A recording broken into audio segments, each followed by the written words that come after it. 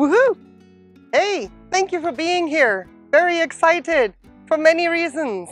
But, well, the obvious is there. My Francis Fox is in bloom, and this CareCollab here in my case is to update.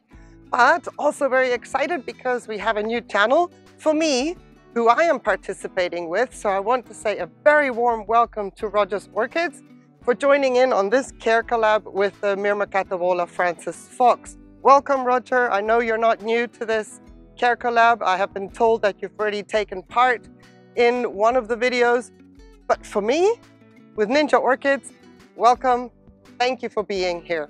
The other participants are Karin's Orchids, Ray Ray's Garden, and the Orchid Saga.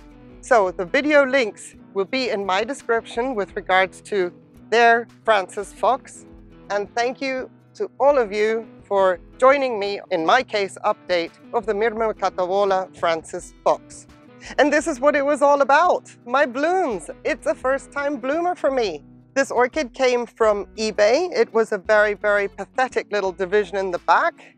And that is clearly to be seen now, that division that I got many years ago, what is now all yellow and starting to die off, which is fine. I have a second Myrmecatavola Francis Fox, which I will show you after we've enjoyed these blooms, just to give an update on that. And that was to be my replacement. And funny enough, my replacement may be the one that's not going to make it. We'll get to that just now, but first of all, blooms. Oh, I am so delighted. You know why? It's a first-time bloomer. I got her through, and she is now showing her true potential. She's a named Myrmecatavola Francis Fox, and that is Sunrise.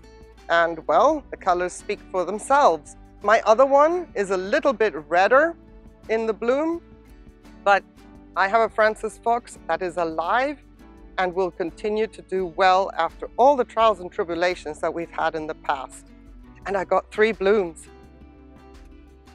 And they have been opened, well, this bloom opened first, so you can see how it's already a little bit more on the yellow front. It's starting to fade a bit, but it's been open a good 3 weeks. The size of the lip. Oh, overachiever much?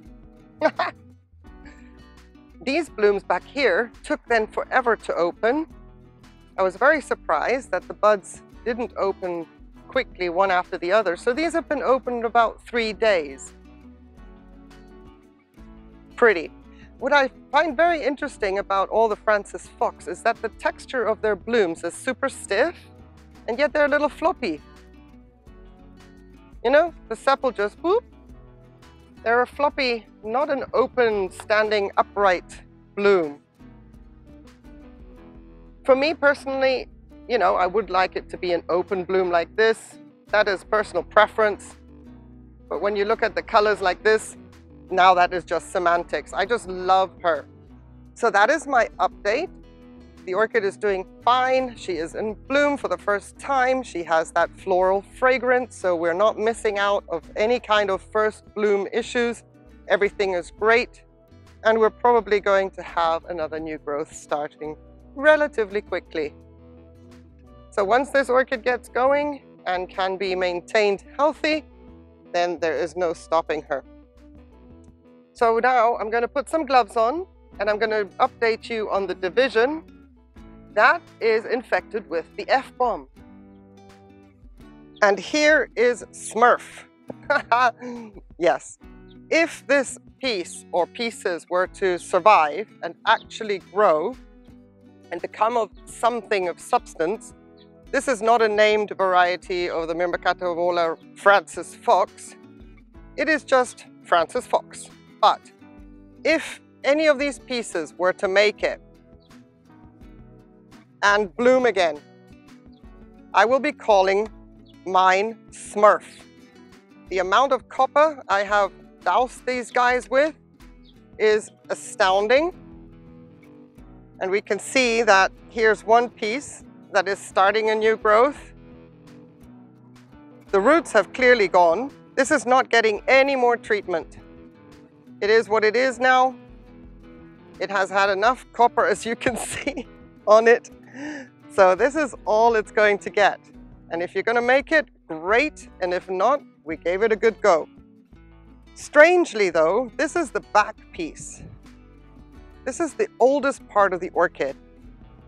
The previous one, much fresher. Pseudobulbs are still somewhat plump. But this one is the old piece, and it is the piece that is growing a new growth. Of all things, when you think of Fusarium, you think maybe the back is going to be the worst. It won't have the energy, it won't be able to do anything. But look at this new growth right here. Yeah, very interesting. Now, if this is going to shoot out roots, they will get a fungicide treatment, and then they will just be treated like a normal seedling, potter up, isolated, see what happens. But isn't that astounding that the oldest piece is the one that is actually active? And I will keep them both together in this bottle setup with the hob materia at the bottom as per usual, simulating sphagnum moss. And I will now be moistening the base just a tad, just a little bit, so that the hob material will stay nice and humid and hopefully encourage some roots on the old piece. And I'm going to have to readjust that, but I'll do that off camera. But yeah, quick update on the 2 pieces of my Fusarium infected Francis Fox. I see hope. Signing off is best with blooms. So I want to say thank you so very, very much for watching. Remember, I've got all the links to the other videos in the description below, from Karin's Orchids, Ray Ray's Garden, the Orchid Saga, and Roger's Orchids. Once again, welcome, Roger. It's so good to be doing a CareCollab together with you. I appreciate your time. Have yourselves a wonderful day. Please stay safe and take care.